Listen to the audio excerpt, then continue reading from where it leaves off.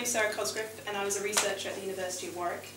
And I used to study how cells move, which is important for understanding metastasis and cancer. And now I'm a freelance science communicator, so this is actually one of my favourite things to do, speak. And to whoever's new here to Cafe Scientifique, I'm new too, I guess. What I want to talk about tonight is this lady here, Henrietta Lacks. And it's because of her I was able to do my research when I was at the University of Warwick. She is the reason we have many things such as blood typing, we have the vaccine for polio, we know that we have 23 pairs of chromosomes. We've known so much thanks to her, and she's even been to space, which is something that very few people would actually be able to claim within their lifetime. The very sad thing about this is that she will never know this, because this picture was taken in 1950-ish, and she died in 1951, aged 31 years old, of cervical cancer, leaving 5 children behind and a husband. It was a really terrible cancer. When she was diagnosed in Johns Hopkins Hospital in Virginia, they found a tumour which they actually suspected may not have been there 3 months before, and it was about the size of a nickel. And it was very aggressive, took over, and caused her a lot of pain. But because of how aggressive it was and how quickly it grew, she was able to give something wonderful to the world. You see, while she was being treated in the hospital, a researcher called George Guy took some of her cells without permission and brought them to his lab. Now, George Guy has been trying to grow, at this point, for the last 30 years, trying to grow an immortal human cell line, be able to grow human cells in a dish that would live forever, basically. And he tried using different kinds of cells from different kinds of patients that came to the hospital, particularly cancer cells, because it was his belief that if you can grow a cancer cell in a dish, you find a cure for cancer. And what happened is that he gave them to his lab assistant, who was very sceptical because he's been trying to grow them for the last 30 years. But then they survived, but they didn't just survive, they grew like a weed. They would double their population within 24 hours. It was on an astounding scale. And they called it the HeLa cell, after Henrietta Lacks. And this is meant to preserve, basically to keep her anonymous, but of course we know her name. And this was a very big breakthrough, and as I said, George Guy thought this would be the way to find the cure for cancer. But as you see, we're sitting here 60 years later, her cells have been used all around the world, but it still doesn't mean, it doesn't mean that we have the cure for cancer now. It's a little bit like the Human Genome Project in that when they were starting up the project, they thought, right, we're going to find the whole code, it'll be amazing, we'll just be able to tackle so many medical problems. But as we found more and more about the genome, we actually had more questions, and that's the sort of same thing. In fact, did you know that today is the 10th anniversary of the completion of the Human Genome Project? Absolutely amazing. It's also absolutely amazing how much we have achieved in just the last 10 years after knowing the human genome, what we know about the human genome, and we've been able to achieve so much in the last 6 years thanks to the HeLa cell. But why was it so difficult? Why was this such a big thing? I mean, we've been able to use microscopes and see cells underneath the microscopes for at least 2 or 3 centuries before this point. Why was this so difficult to try and grow a cell outside of a human? And to answer that question, I would like to ask for a volunteer from the audience. And I promise you, 1 glass of white wine, if that's a way of buying you in. Any hands up? Be a bit shy. Oh, hello. Yes, please come forward.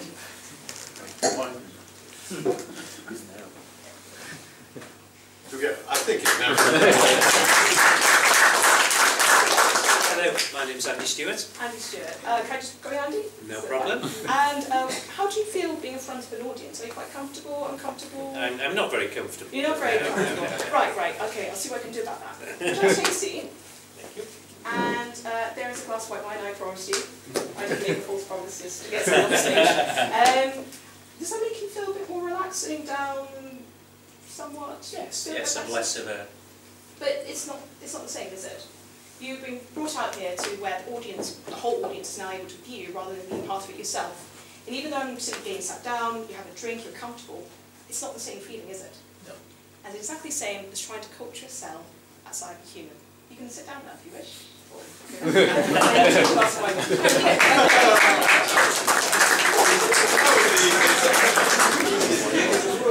I was worried about it. That's the encapsulation. So it is so difficult to try and replicate the exact conditions inside a tissue. Cells are usually basically all in with other cells. You have cell signals from other cells next to you. You need the right nutrients, you need the right temperature. When we grow cells in a lab, we even have to consider things. When we have the incubator, we have the body temperature, which is 37 degrees, but we also have to even consider something like carbon dioxide percentage, because when your oxygen reaches your tissues from the bloodstream, there's an exchange of carbon dioxide and oxygen, and therefore you have to take into consideration that level of carbon dioxide. You have to consider there's a level of carbon dioxide actually there. So when I used to culture my cells, which came from my eye, well, our eyes, the level of carbon dioxide for that in an incubator would actually be lower than what was required for the HeLa cells, which were grown in the same lab that I used to work in, because you have quite a bit of oxygen in your eye.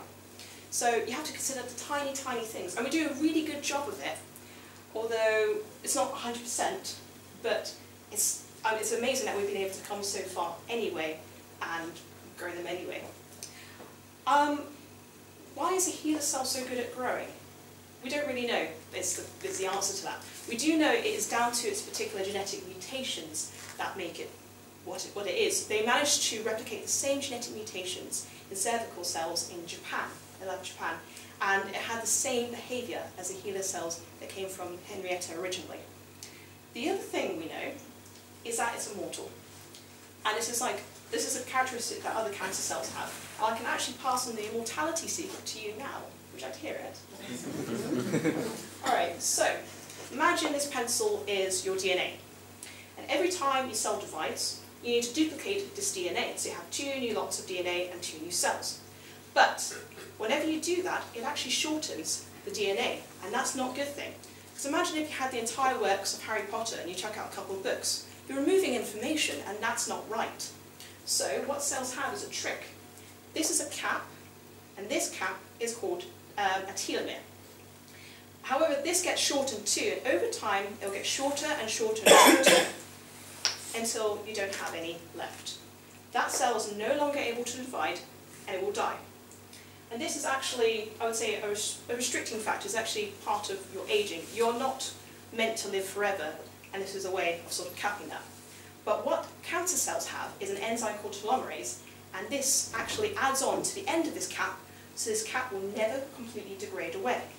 And therefore, this cap will go on and on forever, and the cells can divide as many times as it likes.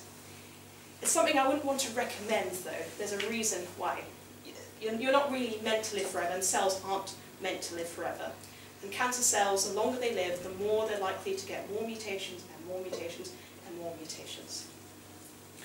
Interestingly enough, about half the people in this room do actually have high levels of telomerase in one type of cell. Could you guess what that is? Female. Sorry? Male or female? Male, that's right. The men in this room have levels of telomerase in their sperm. So basically you have immortal sperm. So there's a fact there for you.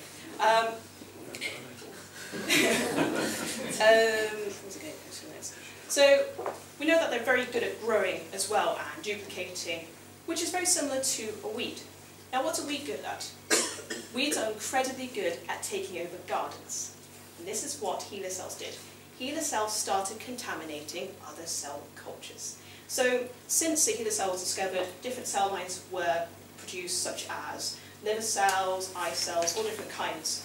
And in 1966, a man called Stanley Gartler said at a conference, "I think the HeLa cells are taking over our cell lines." If he was right, this would mean binning a lot of research that had been done. You could be binning months or years of research. So for example, if a researcher was working on liver cells, looking at something that would only happen in liver cells, but in fact he was actually working with HeLa cells, which were cervical cells, then his research was completely wrong. And actually, because of that, he had Stanley actually had a lot of resistance from the scientists at the time, because that was a huge thing to say. And this was a man that was not very well known either. So he went about to try and prove it. And this would mean going back to Henrietta's family. Now, Henrietta never gave permission for her tissue to be taken, and her family never knew that it was taken. So imagine a man 15 years after your mother's died turns up at your doorstep and said, "May I have some blood samples?" Oh, it's for this research about your mother. Oh, by the way, your mother is being grown in labs all over the world. It's quite a shocking thing to hear, and especially with the family who are quite religious. So the youngest daughter, Deborah, actually believed, her belief was that these cells, because they came from her mother, they were harming her mother from the grave, and that they were doing atom bomb testing, they were taking them to space, they were doing all sorts of things with her mother's cells, and it was quite a hard thing to take in. And the reason why they were taking blood samples was to figure out whether those cell cultures were being contaminated by cells. But the family thought that they were actually being tested for the same cancer. So things weren't very well explained then. I'll actually talk about that a bit later. But because of this, he actually figured out, yes, these cell cultures were being contaminated, and because of that, we have very good cell culture practice today. And this is me when I was a scientist, basically. And this is in the cell culture room, which is a separate room from the rest of the lab. This is what you call a hood, so it's meant to be a very sterile space. You make sure whenever I used to set up everything, I would wipe things down, I would use certain techniques, I would make sure that I'd be completely covered up. And you're not just protecting your cultures from bacteria and stuff like that, you're also protecting cells from other cells. So we used to grow them up in what we call medium, which is a liquid which is full of the nutrients, but it also contained antibiotics for the two reasons. One being protecting from microorganisms, and the other protecting from other cells. You see, what you can do is you can insert what you call a plasmid, which is a little basically a ring made of genetic material. You put that into a cell, and if you tell that little genetic material is telling that cell to be resistant against a particular antibiotic. So if you add a particular antibiotic to your medium, it will select for only your cells, and your cells only, and also kill anything else in it, including cells, or you could have human cells, or you could have bacteria in there as well. So we've developed really good cell culture practice because of that, although you have to make sure you do this well because you can still contaminate things. I've been talking about these HeLa cells for quite a while. Why don't I actually show you some?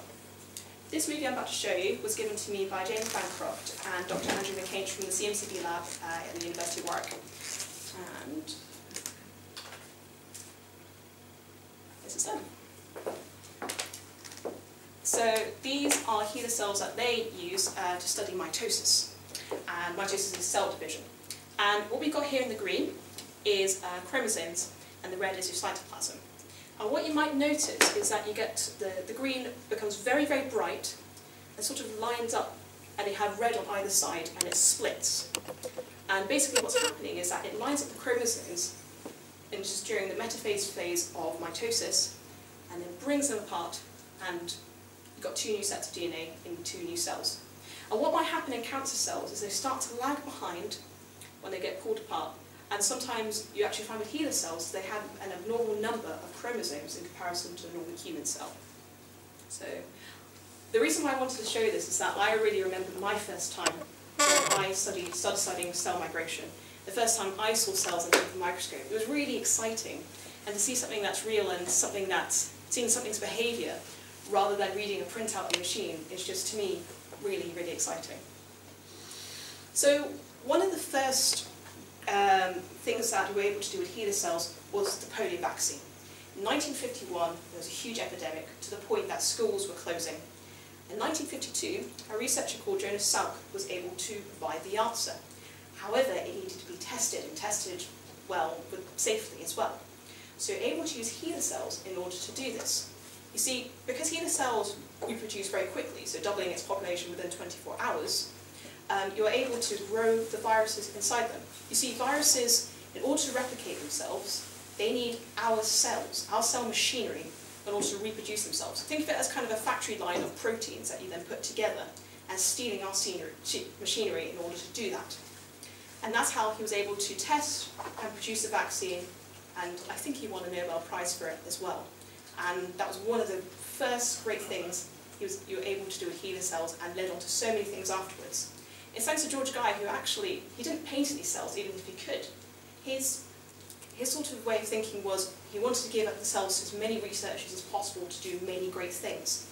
And he wasn't really interested in having money. He was very much about sort of advancement of research, advancement of mankind in that way, which is, to me, is what I would call a true researcher, to me.